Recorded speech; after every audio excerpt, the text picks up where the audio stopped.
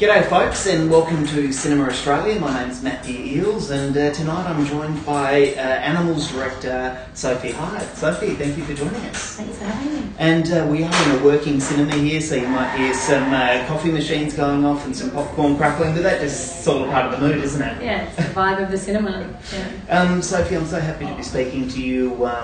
Sophie was one of the first people that I interviewed when I first started Cinema Australia, so it's exciting to have you here. So tell us about Animals. Yeah, I mean, Animals is a film that's about two women that are in the thick of a friendship that's lasted a long time, and they drink a lot, they take a lot of drugs, they are rejecting kind of conventional life, and then they kind of have to work out if, as they reach 30-ish, they maybe want to shift that a bit.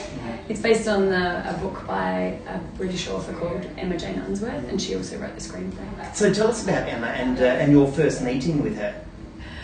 I read the book, and I read they wanted to make it into a movie, so they'd already written the script, but it was really early draft of that, and I really loved the book. I mean, I read it and I felt like I was with these characters that felt, very familiar, like really visceral. I connected to them, but I felt like I hadn't seen much of them. And I think Emma has this distinct ability to feel like she's being sort of witty and almost surface, not quite, but like fun. And then you think, oh my God, she's telling me something that's really truthful and raw and a bit ugly, and it becomes very beautiful, Yes. So I sent back to Emma and Sarah, the British producer, a big long letter. It was like 11 pages with images and responses to the characters and things that I thought we could do in the movie.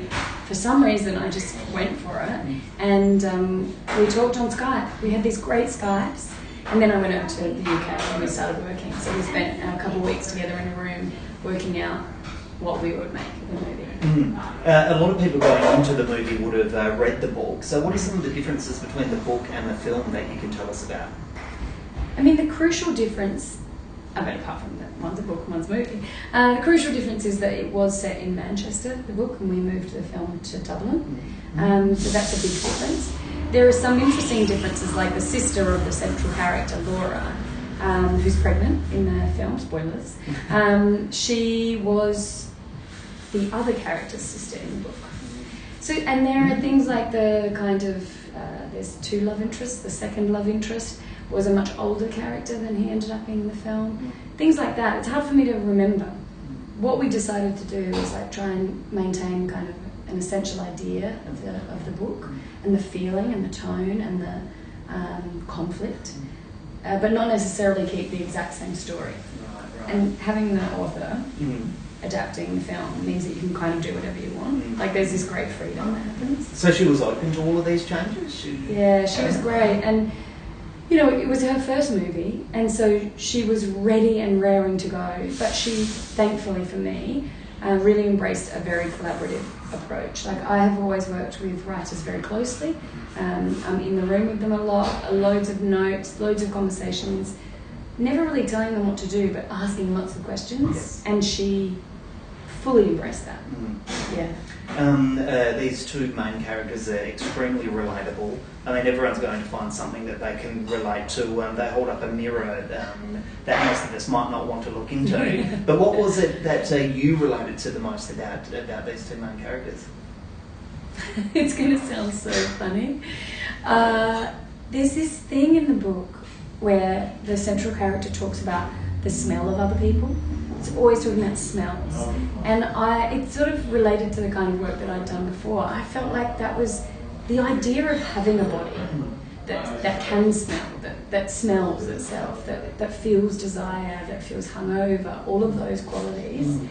I feel like they're really present in your day-to-day life. You're like, oh God, I've got to eat, or I've got to go to the toilet, or all these things that your body, drives, which we don't see much in storytelling, because we kind of like, we're telling some sort of bigger picture thing. Yes. But these are the things of our everyday life, these kind of animalistic urges, let's call them, that kind of rule us, or we're trying to work out how to reconcile those urges with our understanding of being in culture and the expectations on us and being part of, a civilized place. And so I think it was that really drew me in. Right, okay, that's very interesting. I had the worst BO today, and it's made me think of that. Well, it smells, we're like, especially women, it's this idea that we're so deodorised and like we're so removed from those parts of ourselves, but none of us really are. No. We all live inside these fleshy bodies. That's interesting that you said that, because I thought that if most people would say, oh, the drinking side of it or the partying side of it in my youth. It's a fantastic answer. So even though it's not the main point of the film, it says a lot about our drinking culture, which a lot of Australians will relate to. What was the drinking like on set? Someone who saw the film before I did said to me, watch it with a bottle of wine or watch it with a glass of wine. Was there much drinking on set? Was not specifically on set, but around the set we certainly did drink. I mean, the Irish do drink. Yes. I mean, that's the thing. Australians drink, but wow, the Irish really drink. Look, there's this weird thing where people come out of the movie and they're like, I really am never going to drink again, or I really want a glass of wine now. And I sort of have both. Like the characters in the film, there are times where we all partied quite hard, but we're also kind of creating something. So like some of the other characters, there's a diligence around that, that you do have to maintain and be able to work. There was certainly a feeling that we needed to kind of embrace something about the story, and that meant getting to know each other in a certain way. So that was around. We were a tight, intimate cast and crew. And we were kind of like on school camp because we were filming somewhere else. So we were all getting to know each other like that. So it was part of it. But no one's really, truly, too far down that path. Everyone really wanted to make the movie and be inside what they were doing. So it was a mix. Right. So the film's the first ever Australian-Irish co-production, and there was a mix of Irish, Australian and British crew. Alia Shawkat, how did she understand a word that anyone was saying? And the character of Tyler was always American in the story, so we knew we were going to cast someone American. I mean, weirdly, the Irish and the Americans have this, their hard R, their R's are kind of similar. Some of the Irish is so full on and hard to understand, but mostly it's that kind of central Dublin accent is okay. But I remember when Alia first came on to set and her American accent really shocked me, or in the read, I was like, whoa, American, But it was most difficult for Holliday. Right, because, really? Well, Holliday is British. She's from Manchester, and she was doing Dublin accent. But she had a director and a DP that were Australian. The first was British. Her co-star was American. And then her sister in the film and her lover in the film are both Northern Irish, which is quite a different accent. And so she just had all these different accents around her, trying to maintain this central Dublin accent. So we had people on the set, the boom operator and the script supervisor, who were like really listening for her accent. She wanted them to, be really brutal with her. Right. And of course she'd worked with another Australian prior, Bruce Beresford, on Bonnie and Clyde, the TV series. She's quite amazing. I was looking back on 52 Tuesdays last night, and the interview that you and I did at that time. And it was interesting because in it you mentioned about the collaborative process of working on that film, and I wondered how much of a collaboration this film was, or it was to bring animals to life. Was it much of a process compared to 52 Tuesdays, which was it was quite complex? It wasn't a traditionally structured film like Animals is. 52 Tuesdays came from the team that I work with all the time, and also we were learning in some ways how to make something. We shot it every Tuesday for a year, and we rehearsed as we went. The actors were all new actors, and we wrote the story as we went along. And it was I was writing with the person that I've known for so long, that I grew up with, Matthew McCormack? Matthew Cormack, and he, and we collaborated for a long time, So there's a real difference. That's a very unusual film. With Animals, I was hesitant to go into something as a director, something that I hadn't generated myself. But I loved this material, and what I discovered making it was that that's just what I do. It's like I reveal myself to the people I'm working with, be that Emma, the writer, or the cast, or the crew, and I ask them to reveal themselves back to me. and I feel like we create a real intimacy. That's what we do, and that's collaboration. Like we keep a question alive. I'm always asking questions, and I'm curious about what their response is, rather than telling them all the time what to do. Yes. You know, it's like my vision, if you want to call it that, includes all of that, is part of that. So yeah, I mean, that's my favourite part of it, is the collaboration. It's and also that the really hardest comes part. through. It really comes through in this film. Oh, thanks. Yeah. Yeah. Sorry, you were saying It's hard to build all those relationships and to maintain them, but that's my favourite bit. And as well as Matthew, who you just mentioned, the screenwriter, or he was a script editor on this, you also brought along Brian, the cinematographer, so I can't remember his last Brian name. Mason. Brian Mason. So Brian is the cinematographer and the editor of Animals. Yes. Also my partner. Oh, so we are, like, when we talk about intimacy, the team is fairly intimate. Yes. You know? And we brought Renata Henschke, our costume designer, and a bunch of other team over as well. Wow. Just for a second, can we just talk about that shot in Animals when the two main characters find the piano in the bath and the camera just slowly moves towards the window? Just keep an eye out for that one, because it's a stunning shot. Well, you know what?